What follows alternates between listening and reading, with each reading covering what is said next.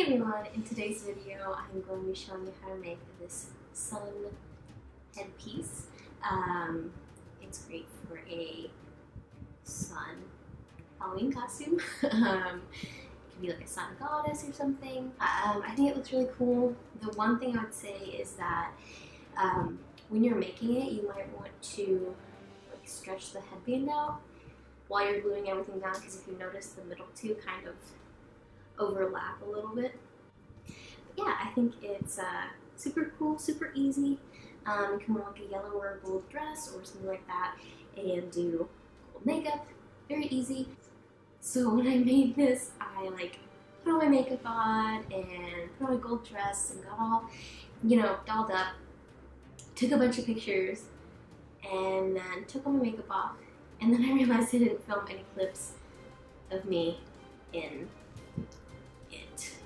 So I just have pictures, but hopefully that will suffice. But I think it turned out really good and it's super easy, made from stuff you have in your house. Let's get started. Alrighty, so to start off with, I am using an old cereal box. You can use whatever cardboard you have. And I'm kind of stretching out the headband and tracing the dome shape.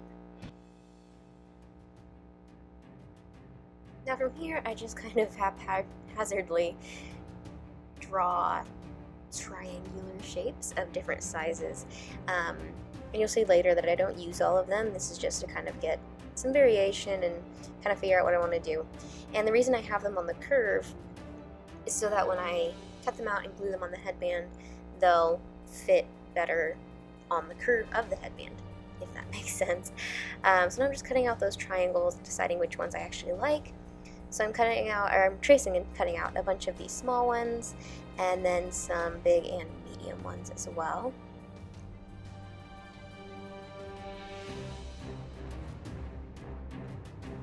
Once these are all cut out, you can kind of lay them out with your headband to figure out kind of what sort of shape and, how you want to put them together before you start gluing them down. So I'm starting with bigger ones and then working my way to smaller ones.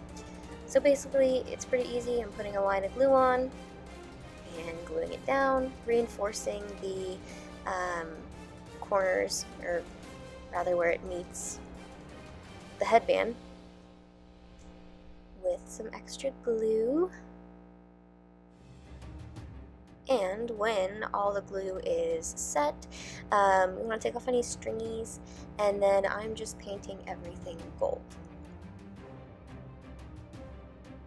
And I'm doing a couple of layers of this.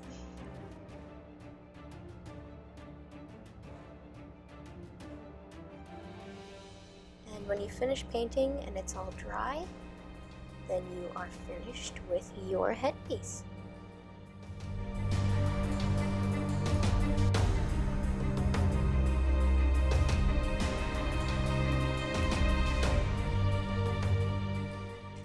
Alright, so I hope you guys enjoyed this tutorial.